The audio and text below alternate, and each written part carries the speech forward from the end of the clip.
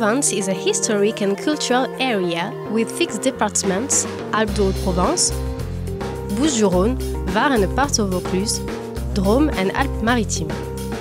Provence is known for wine, olive oil, and aromatic and medicinal plants. Now the name Provence has become a label all over the world. 35,000 aromatic and medicinal plants are used. For example, thyme, lavender, and helichrysum grow inside the scrubland, in limestone soil and a Mediterranean climate. In Provence, a lot of people and companies participate in aromatic and medicinal plant upcycling.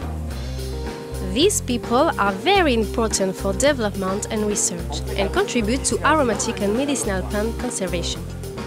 These plants can be upcycled and there are lots of economic activities around them.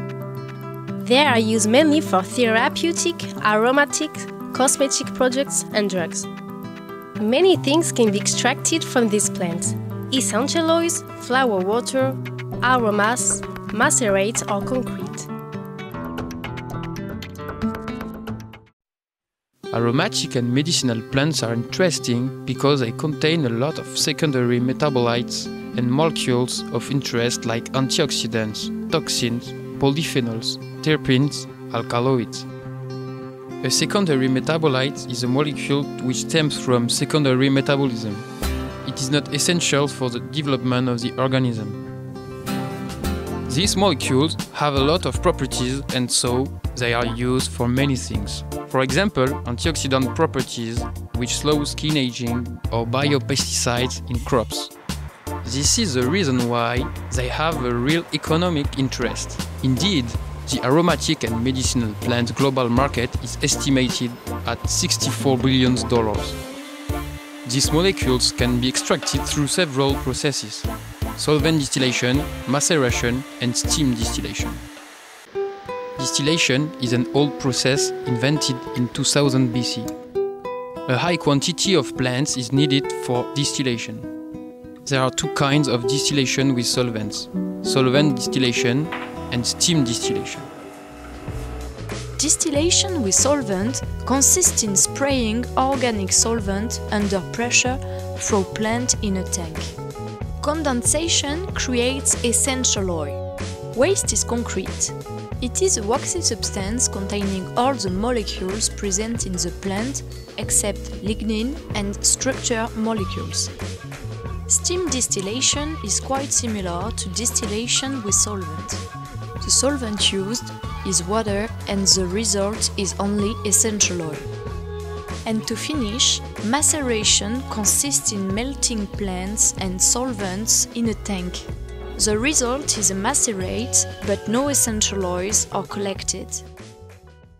Aromatic and medicinal plant production, like every type of agriculture, is threatened to biological threats caused by insects and microorganisms. For example, lavender is attacked by Stolbur phytoplasma, a bacterium which is transmitted by leaf hopper.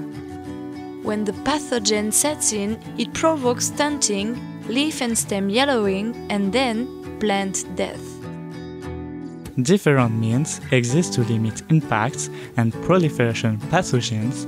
For example, the choice of resistant plant populations, insect-proof greenhouses, the use of natural auxiliaries, and hedges to increase biodiversity, insect traps, glue traps, and repellent plants. Solutions are found thanks to scientific research, for example the CRIEPAM, which is one of the research applied institutes for crop protection. Crops need large areas. Nowadays, a lot of the only fields available in Provence are polluted with different contaminants like heavy trace metals. Some agricultural soil represents a potential place to cultivate aromatic and medicinal plants. But they are not used for this kind of crops, because agricultural soil is too expensive. So we have to think about cheap and polluted soil which could be cleaned up by plants. Our startup, Solapam, brings 2 ideas together.